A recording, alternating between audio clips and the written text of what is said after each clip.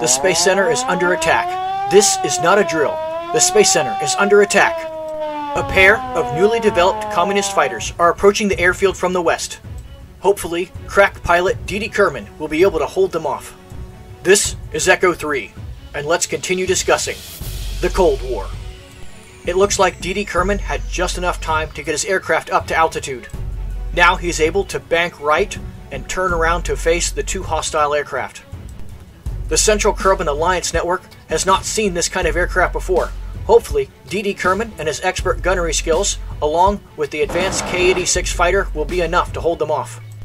Deedee Kerman is outnumbered 2-1 out there. However, he is the best and only fighter pilot that the Space Center has. All the Kerbals at the Space Center wish him the best. So far, he's done an excellent job of dodging enemy fire.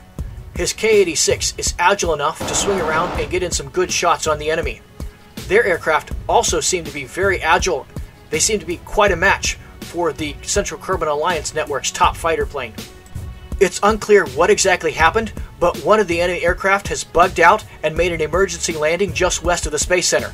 It's now down to just one-on-one. After avoiding some shots from the enemy, Deedee Kerman is able to bank around and start to make his gun pass on the enemy aircraft. Thus far, both pilots have demonstrated tremendous skill. This new Kommunist aircraft is fascinating. I bet the engineers and scientists at the R&D would love to get their hands on one of these things. As far as handling and maneuverability go, this new Kommunist fighter seems very comparable to the Alliance's K-86. It looks like this contest will be decided by skill alone. And Deedee again maneuvers to line up with the enemy aircraft. He pulls back and he gets up on the enemy's tail. Deedee is doing an excellent job of outmaneuvering this hostile. The Kommunist pilot is able to dive down and maneuver away from Deedee. Both pilots are now maneuvering to get into an advantageous position. But so far, Deedee has managed to literally stay on top of the situation.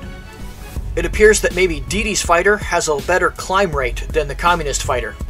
After a futile burst from the enemy's cannons, Deedee is able to spin around and now make a pass at the enemy fighter.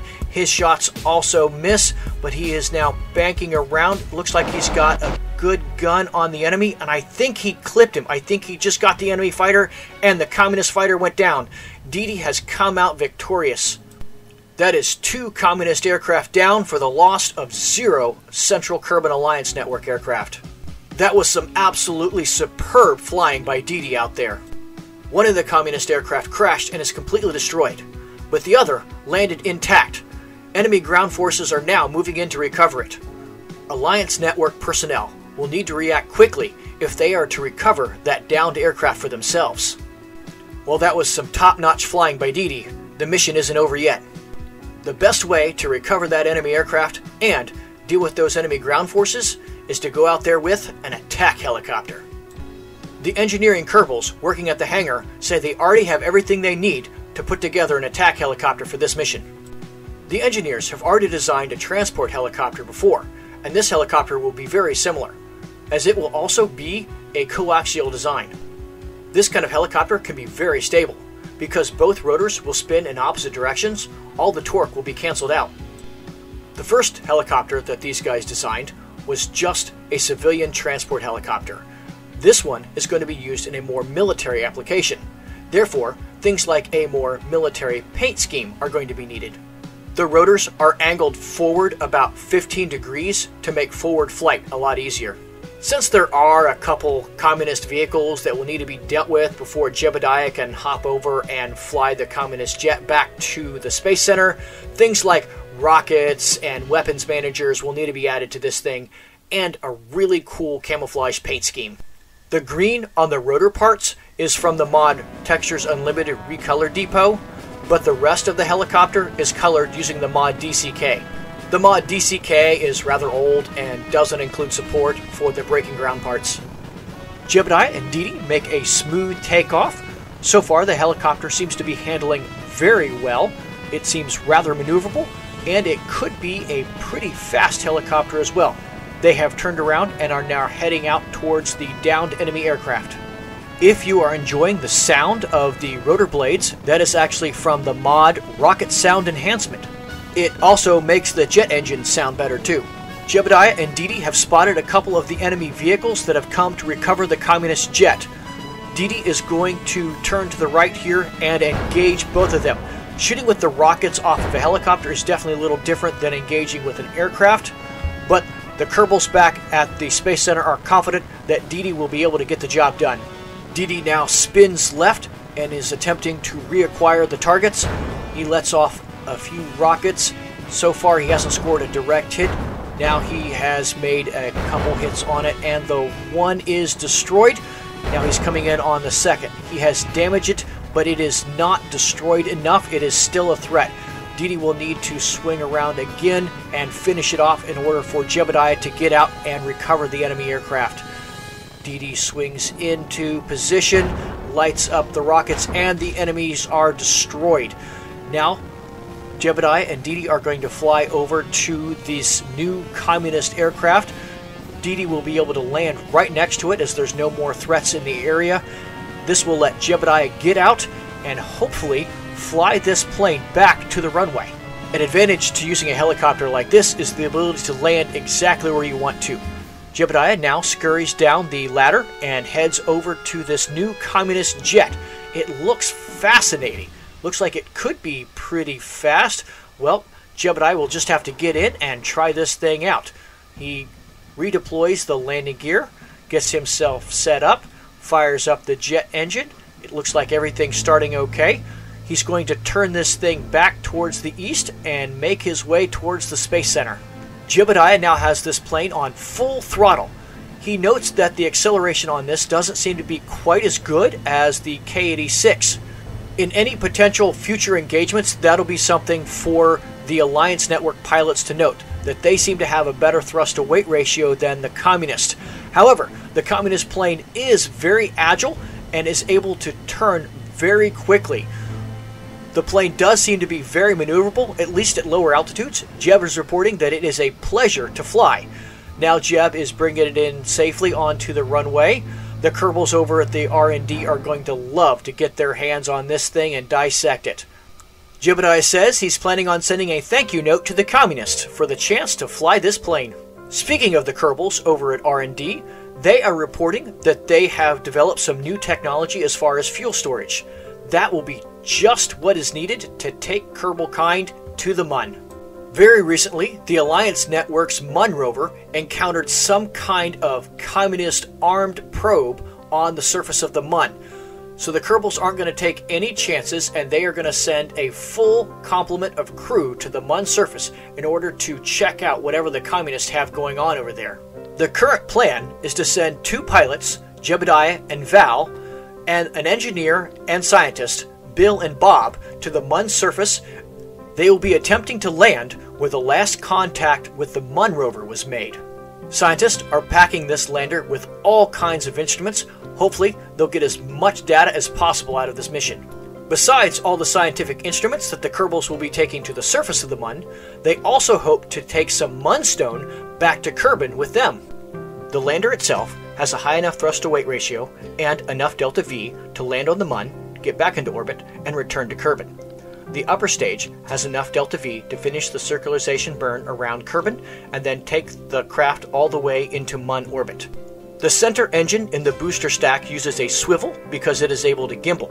All the other engines are reliant engines. They are lighter and don't need to gimbal.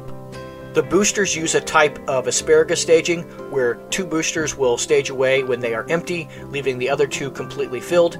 Then when they stage away, the center of the booster stack will be completely full of fuel. The fairing on the top of the rocket will generate a lot of drag, but the aerodynamic pressure indicator, the blue icon, doesn't account for drag in this case, so a lot of fins are needed on the bottom of this craft to compensate for the amount of drag on the top of the rocket. And we have liftoff of a small step. This is Kerbal Kind's first attempt to set boots on the surface of the Mun. It'd be nice to say that this is purely a scientific endeavor.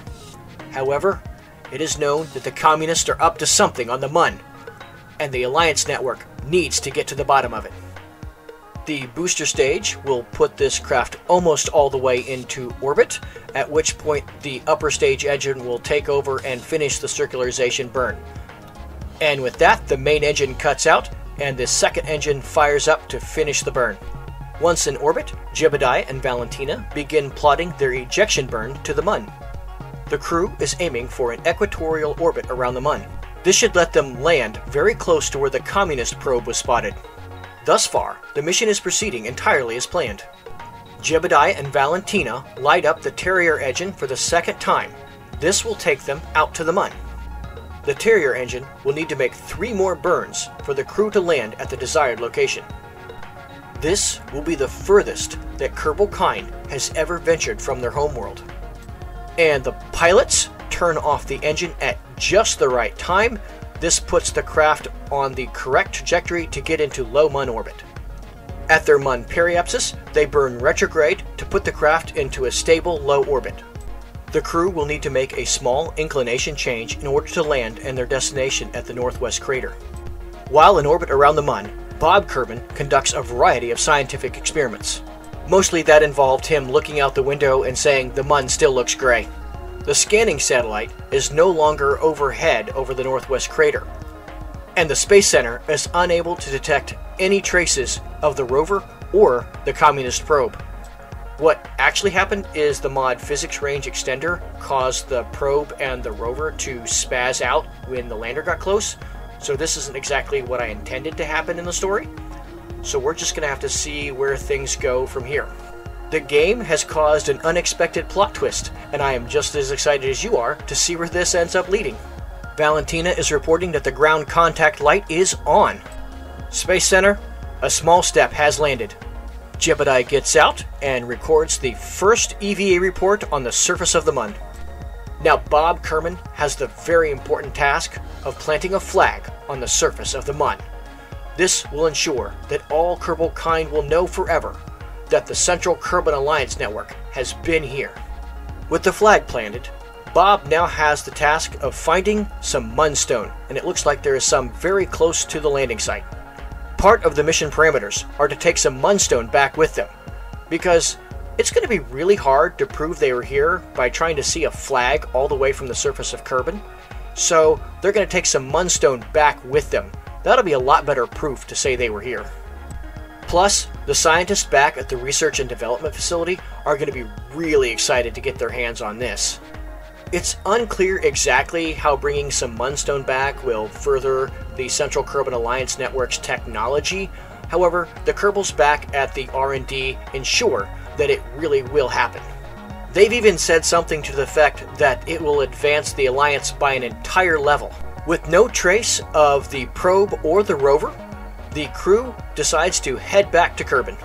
Some of the parts on the craft are not the most tolerant to heat, so the plan is to make 2 aerobraking passes to help the craft slow down enough for a safer re-entry. Another benefit is that this guarantees that the craft will land in friendly territory. This is much preferred to landing in communist territory where they might not be treated quite as nicely. A few unnecessary parts like the lower solar panels and the landing legs for the Mun will probably get destroyed as the craft re-enters the atmosphere. However, all of the critical parts and the crew should remain fine. Bill has reported that it is a little warm inside the craft, but not unbearable. The craft is descending into the lower atmosphere and really beginning to decelerate now. At 10,000 meters, the parachutes deploy. This helps the craft orient correctly for the rest of the descent. At 2,000 meters, the first parachute inflates. Then, as the craft descends down to 1,000 meters, the other 2 parachutes inflate. This will slow down the craft enough for a soft touchdown. The names Jebediah, Valentina, Bill, and Bob will forever be memorialized in Kerbin history. The first Kerbals to land on the Mun. A momentous achievement for all Kerbal kind, done in the backdrop of a Cold War. This is Echo 3, and I will see you next time.